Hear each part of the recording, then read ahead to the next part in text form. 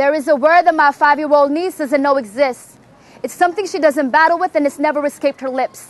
It's a 4-letter, 1-syllable, simple word, hate.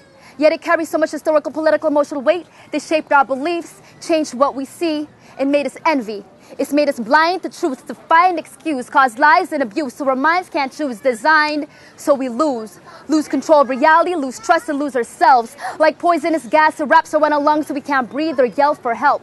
So she asks me, what is hate?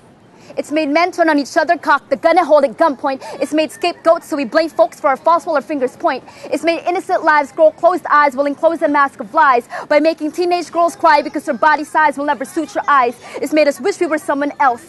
Forced us into plastic surgeries, erasing cultural history and urge of ideal imagery, our burglar of an identity. It's tricked us into believing that we're too fat, too ugly, and not white enough.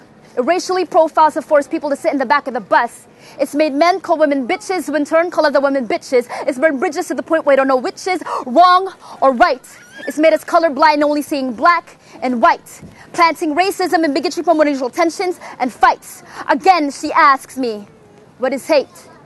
It's taught 18-year-old boys how to use a gun while in the same field stands 5-year-old children who are taught to shoot someone. It's made victims of abusive fathers do the same to their own daughters. It's made men boost their masculinity by exploiting another's femininity. It's built glass ceilings, internment camps, nooses, and not allowed signs. It's raised narrow-minded babies who maybe they'll never see past their own kind. It controls the schools and media through propaganda, teaching us the enemy when we don't question or raise our hand up. Still, she asks me, what is hate?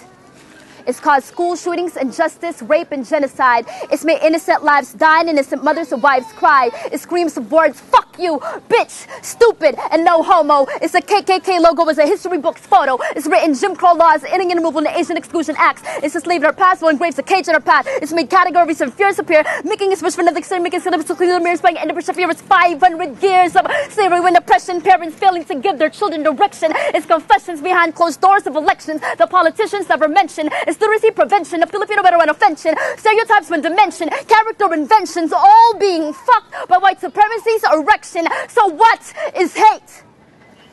It's something that my 5-year-old niece can't feel. For her, it's a man-made social construct, so it isn't real. It's an empty word, insignificant, powerless, and nameless. Now I'm just waiting for the rest of the world to follow, so we don't know what hate is. Let's no longer know what hate is. Ruby Ibarra, bow.